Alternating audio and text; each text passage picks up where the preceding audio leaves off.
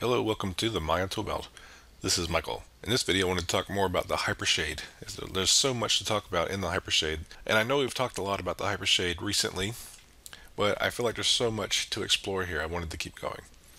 So I'm going to go to the Panels menu, Panel, and choose Hypershade from the list to bring up my Hypershade window. I do have a docked viewport here so I can look at my scene through the Hypershade if I need to. And so what I wanted to talk about today was a simple utility called the Reverse utility. Over here in the Create area of the Hypershade, I can click on the Utilities category. There's a whole bunch of them here, and I'm going to look at Reverse right here. Left click on that to create it, and it creates a Reverse utility node. Now this utility is very simple. It's pretty straightforward, but I wanted to go over it and show it to you. So as an example scene, let me go ahead and go to File, Open. Okay. So here I have a glass object, a glass cup with a glass material applied to it. I'm using a relatively simple glass shader. It may look complicated just from looking at it if you're not very familiar with the Hypershade, but all I have going on are two ramps, each connected to transparency and reflectivity, and they're both using the sampler info node's facing ratio to control them. Let me show you a render of what it looks like. Okay, so here's my glass rendered with Maya software. We're not using anything fancy. There's no Arnold happening here. It's just straight up Maya software render with a blend material, a couple ramps applied to reflectivity and transparency, again using that sampler info node. And then I also have a very light noise applied to the bump of the glass, just so you can kind of see it there. Instead of these lines being straight across through here from the refraction of the floor, you can kind of see a bit of unevenness through there, and that's because of that bump map. If I zoom in, you can see it a little bit better. So what I wanted to do was add some very obvious dirt smudges like fingerprints and those kinds of things to the glass.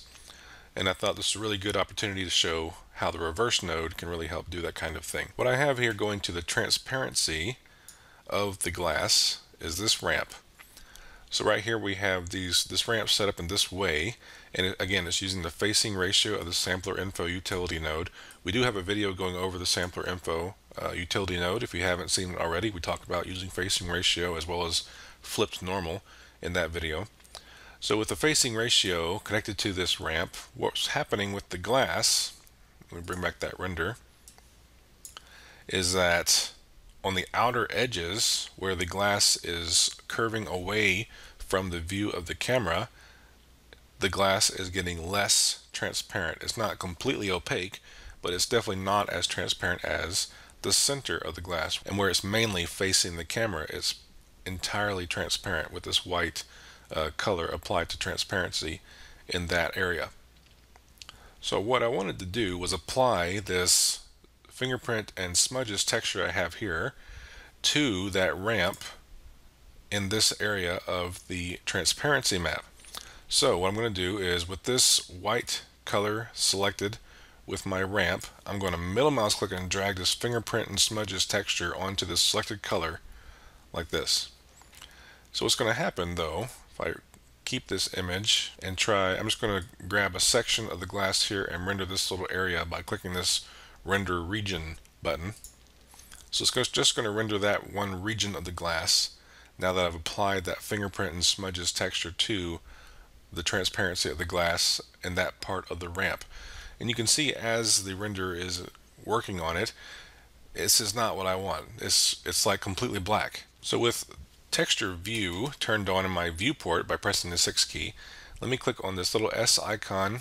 Let me zoom in here on my fingerprint and smudges texture. I'm clicking this little S icon. You can see now on my glass the way the smudges and this stuff that we're seeing here in this image is being displayed on the glass. But what's happening is the black of the fingerprint and smudges texture is making the glass opaque, and I want the glass where all the smudges are happening to be able to see the smudges, but for all the black of the texture to actually be transparent.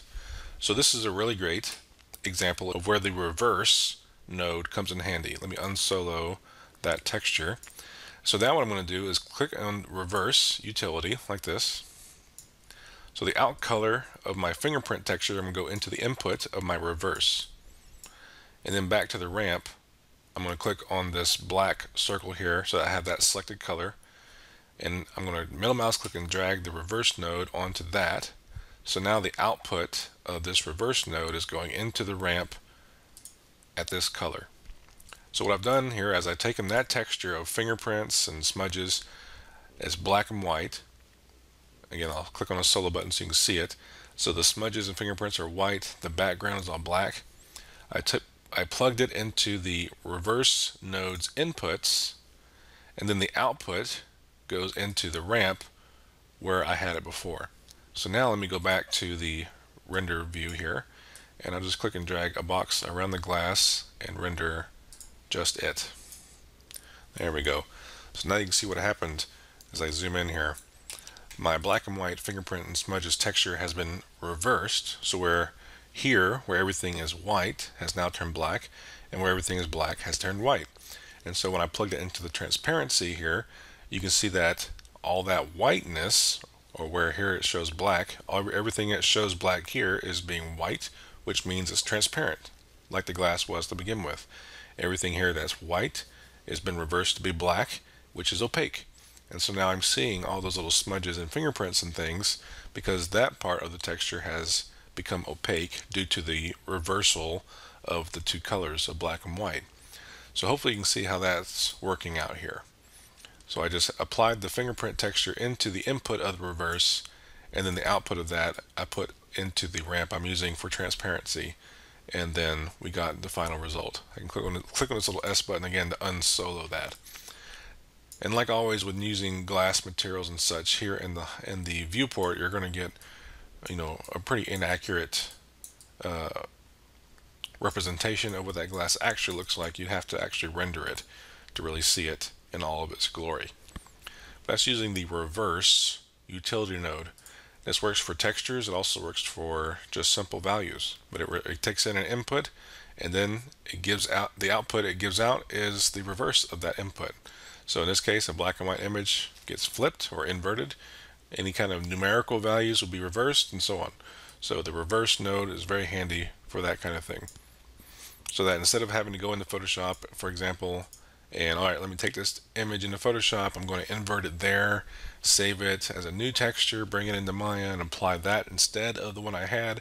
I can just use this reverse node to fix to what I have for that purpose. And then if I wanted to use this fingerprint texture as it is here for something else, I can do that without having to have another version of the texture in my scene. This one is being reversed through here, but then I can apply the out color to something else, like for example, specular color.